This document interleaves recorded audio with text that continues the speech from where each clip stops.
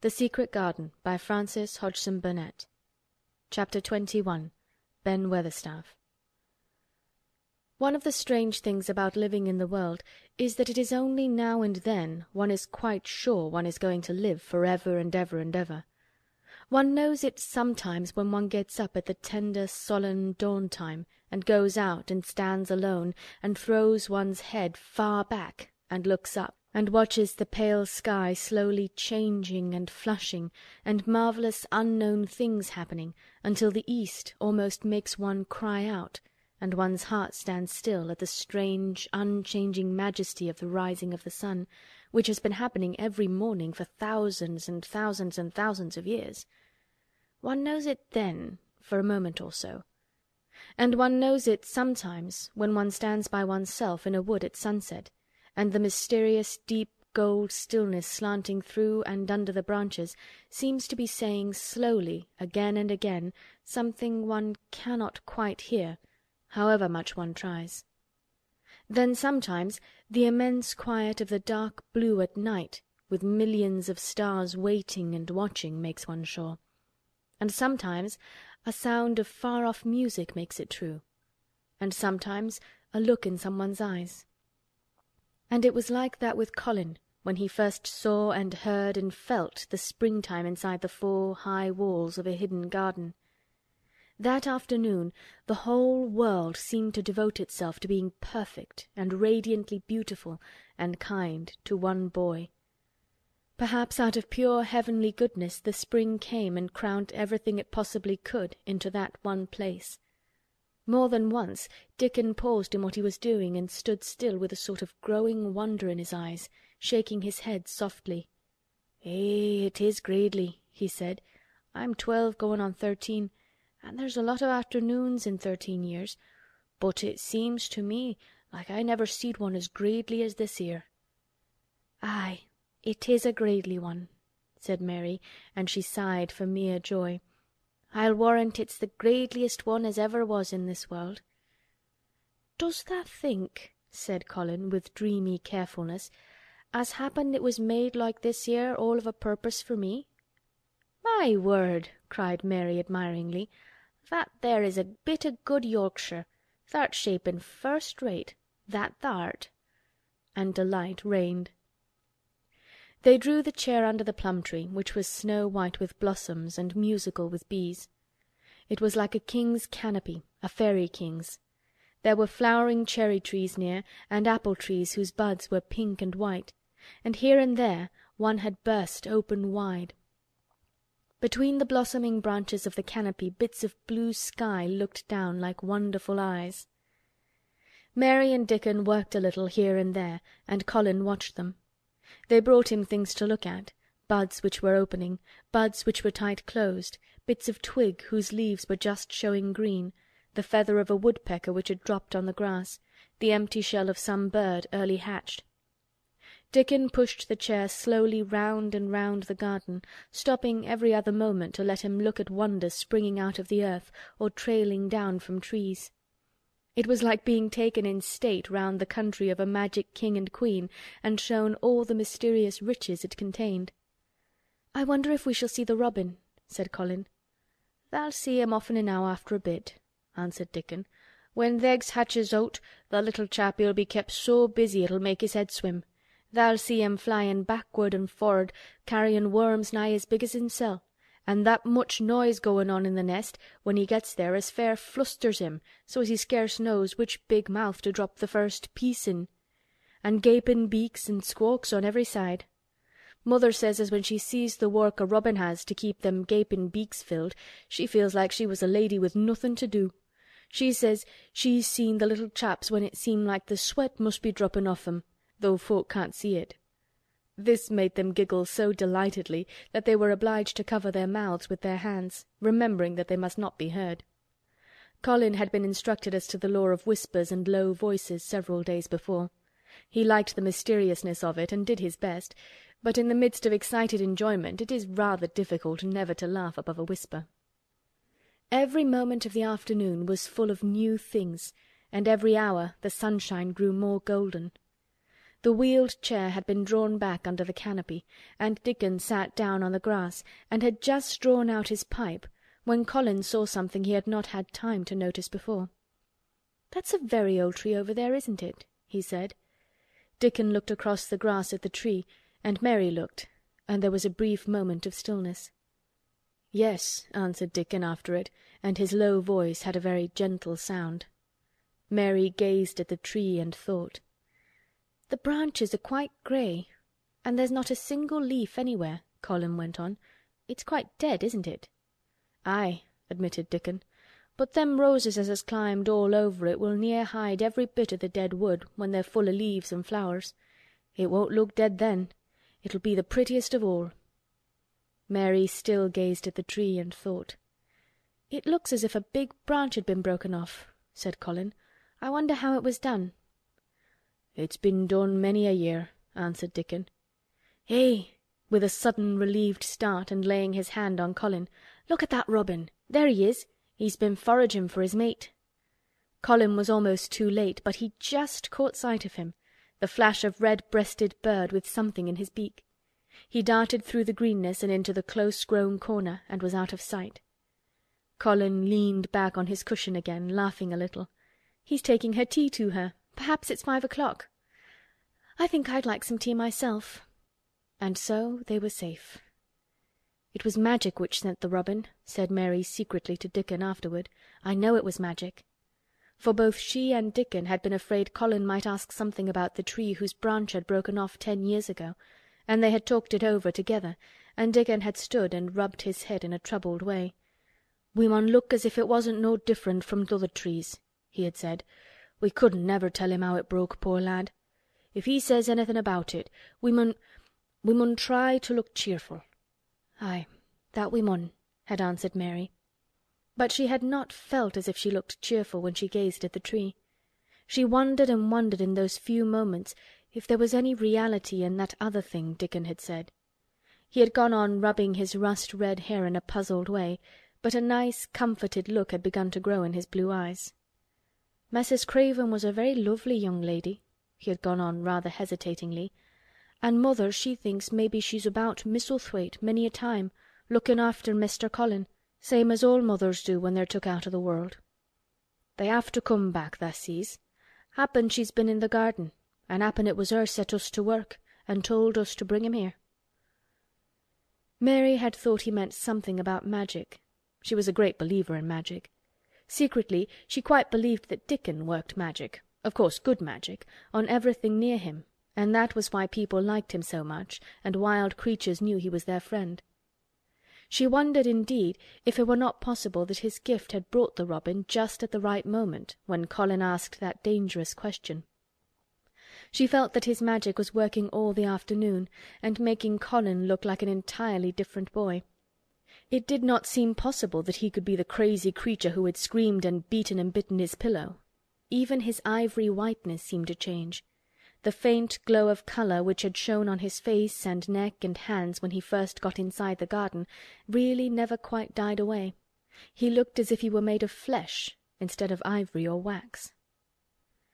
They saw the robin carry food to his mate 2 or 3 times, and it was so suggestive of afternoon tea that Colin felt they must have some. "Go and make one of the men servants bring some in a basket to the rhododendron walk," he said, "and then you and Dickon can bring it here." It was an agreeable idea, easily carried out, and when the white cloth was spread upon the grass, with hot tea and buttered toast and crumpets, a delightfully hungry meal was eaten, and several birds on domestic errands paused to inquire what was going on, and were led into investigating crumbs with great activity. Nut and Shell whisked up trees with pieces of cake, and Soot took the entire half of a buttered crumpet into a corner and pecked at and examined and turned it over and made hoarse remarks about it until he decided to swallow it all joyfully in one gulp. The afternoon was dragging towards its mellow hour. The sun was deepening the gold of its lances, the bees were going home, and the birds were flying past less often. Dickon and Mary were sitting on the grass, the tea-basket was repacked, ready to be taken back to the house, and Colin was lying against his cushions, with his heavy locks pushed back from his forehead, and his face looking quite a natural colour. "I don't want this afternoon to go," he said, "but I shall come back tomorrow, and the day after, and the day after, and the day after." "You'll get plenty of fresh air, won't you?" said Mary. "I'm going to get nothing else," he answered. "I've seen the spring now, and I'm going to see the summer. I'm going to see everything grow here. I'm going to grow here myself." "That tha will," said Dickon. "I s'll have thee walkin' about here diggin' same as other folk afore long." Colin flushed tremendously. "Walk?" he said. "Dig? Shall I?" Dickon's glance at him was delicately cautious. Neither he nor Mary had ever asked if anything was the matter with his legs. "For sure tha will," he said stoutly. "Tha's got legs of thy own, same as other folks." Mary was rather frightened until she heard Colin's answer. "Nothing really ails them," he said, "but they're so thin and weak. They shake so that I'm afraid to try to stand on them." Both Mary and Dickon drew a relieved breath. "When tha stops bein' afraid tha'lt stand on 'em," Dickon said with renewed cheer. "And tha'lt stop bein' afraid in a bit." "I shall," said Colin, and he lay still as if he were wondering about things. They were really very quiet for a little while. The sun was dropping lower. It was that hour when everything stills itself, and they really had had a busy and exciting afternoon. Colin looked as if he were resting luxuriously. Even the creatures had ceased moving about and had drawn together and were resting near them. Soot had perched on a low branch and drawn up one leg and dropped the grey film drowsily over his eyes. Mary privately thought he looked as if he might snore in a minute. In the midst of this stillness it was rather startling when Colin half lifted his head and exclaimed in a loud, suddenly alarmed whisper, "Who is that man?" Dickon and Mary scrambled to their feet. "Man?" they both cried in low, quick voices. Colin pointed to the high wall. "Look!" he whispered excitedly. "Just look!" Mary and Dickon wheeled about and looked. There was Ben Weatherstaff's indignant face glaring at them over the wall from the top of a ladder. He actually shook his fist at Mary. "If I wasn't a bachelder and thou was a wench o' mine," he cried, "I'd give thee a hidin'." He mounted another step threateningly, as if it were his energetic intention to jump down and deal with her. But as she came toward him he evidently thought better of it, and stood on the top step of his ladder shaking his fist down at her. "I never thowt much o' thee," he harangued. "I couldna abide thee the first time I set eyes on thee. A scrawny buttermilk-faced young besom, allus askin' questions and pokin' thy nose where it wasna wanted. I never knowed how tha got so thick wi' me. If it hadna been for the robin, drat him." "Ben Weatherstaff!" called out Mary, finding her breath. She stood below him and called up to him with a sort of gasp. "Ben Weatherstaff, it was the robin who showed me the way." Then it did seem as if Ben really would scramble down on her side of the wall, he was so outraged. "Tha young bad un!" he called down at her. "Layin' tha badness on a robin! Not but what he's impudent enow for anything. Him showin' thee the way! Him! Eh, tha young note!" She could see his next words burst out because he was overpowered by curiosity. "However i' the world did tha get in?" "It was the robin who showed me the way," she protested obstinately. "He didn't know he was doing it, but he did. And I can't tell you from here while you're shaking your fist at me." He stopped shaking his fist very suddenly at that very moment, and his jaw actually dropped as he stared over her head at something he saw coming over the grass toward him.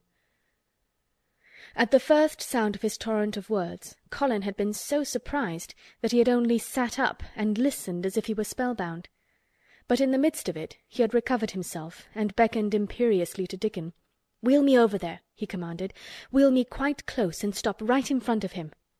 And this, if you please, this is what Ben Weatherstaff beheld and which made his jaw drop. A wheeled chair with luxurious cushions and robes which came toward him looking rather like some sort of state coach, because a young Rajah leaned back in it with royal command in his great black-rimmed eyes, and a thin white hand extended haughtily toward him.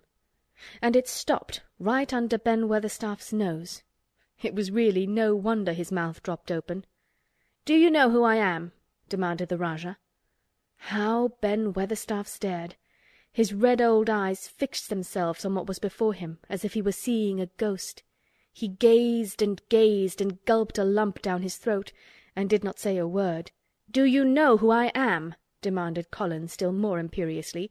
"Answer!" Ben Weatherstaff put his gnarled hand up and passed it over his eyes and over his forehead, and then he did answer, in a queer, shaky voice. "Who thou art?" he said. "Aye, that I do, with thy mother's eyes staring at me out o' thy face. Lord knows how thou come here, but thou'rt the poor cripple." Colin forgot that he had ever had a back. His face flushed scarlet, and he sat bolt upright. "I'm not a cripple!" he cried out furiously. "I'm not!" "He's not!" cried Mary, almost shouting up the wall in her fierce indignation.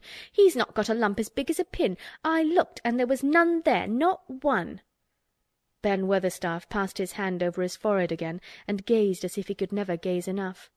His hand shook, and his mouth shook, and his voice shook.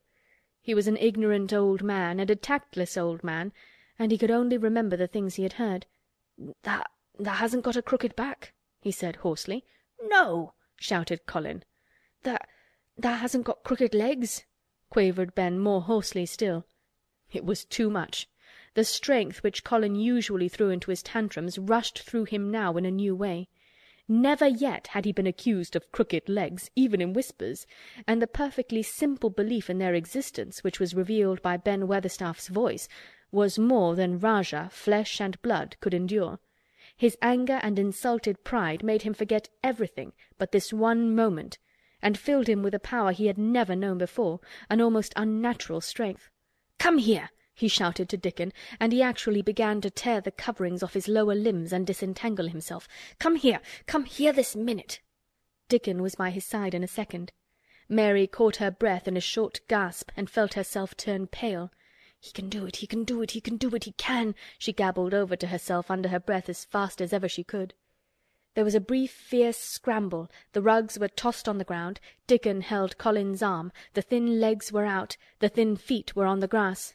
Colin was standing upright, as straight as an arrow, and looking strangely tall, his head thrown back, and his strange eyes flashing lightning. "Look at me!" he flung up at Ben Weatherstaff. "Just look at me, you! Just look at me!" "He's as straight as I am," cried Dickon. "He's as straight as any lad in Yorkshire." What Ben Weatherstaff did, Mary thought queer beyond measure. He choked and gulped, and suddenly tears ran down his weather-wrinkled cheeks as he struck his old hands together. "Eh," he burst forth, "the lies folk tells.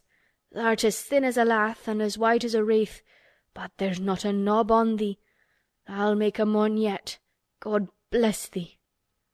Dickon held Colin's arm strongly, but the boy had not begun to falter. He stood straighter and straighter and looked Ben Weatherstaff in the face. "I'm your master," he said, "when my father is away, and you are to obey me. This is my garden. Don't dare to say a word about it. You get down from that ladder and go out to the Long Walk, and Miss Mary will meet you and bring you here. I want to talk to you. We did not want you, but now you will have to be in the secret. Be quick." Ben Weatherstaff's crabbed old face was still wet with that one queer rush of tears. It seemed as if he could not take his eyes from thin, straight Colin standing on his feet with his head thrown back. "Eh, lad," he almost whispered. "Eh, my lad." And then, remembering himself, he suddenly touched his hat, gardener fashion, and said, "Yes, sir, yes, sir," and obediently disappeared as he descended the ladder. End of chapter 21.